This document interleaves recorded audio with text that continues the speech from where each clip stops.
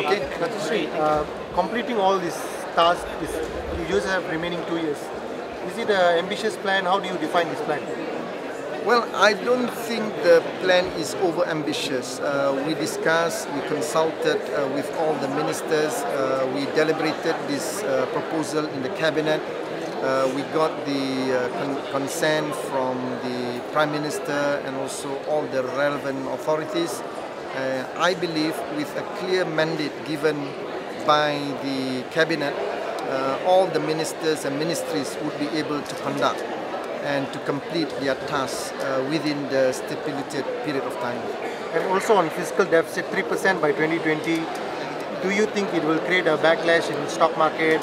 Well, as mentioned by the Prime Minister, certainly there will be some reaction from the market, but I believe the new government must be honest to the people and also to the investors.